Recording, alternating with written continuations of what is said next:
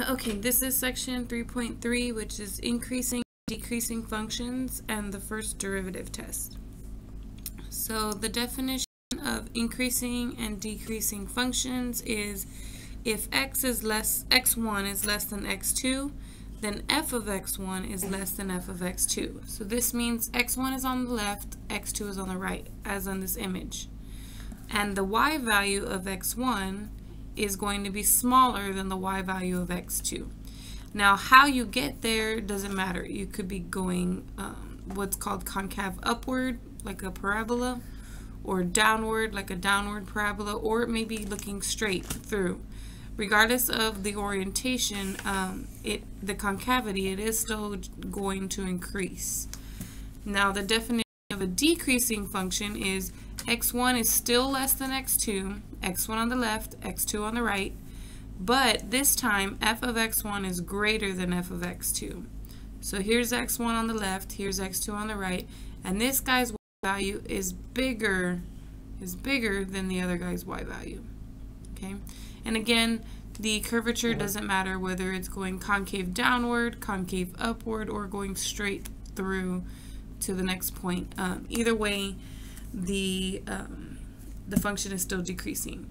Okay, so now we're going to cover theorem 4.5, the test for increasing and decreasing functions.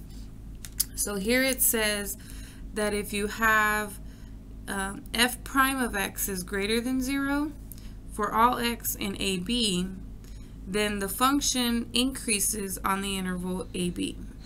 If f prime of x is less than 0 for all x in an interval, then the function decreases on the interval AB.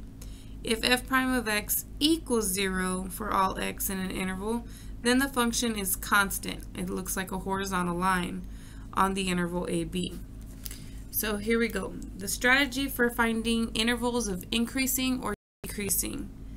So first you find f prime of x, then you set f prime of x equal to 0 to find all the places of horizontal tangents. These are called critical numbers. Remember that? Use the numbers found in step 2 to break up the real number line into intervals. Use the domain of f to outrule any intervals. And then 5, test an x value in each interval using theorem 4.5, and then summarize findings in the interval notation. Now, this part where it says set f prime equal to 0, you also need to set the denominator of f prime equal to 0 to find the other kinds of critical numbers where the derivative is undefined.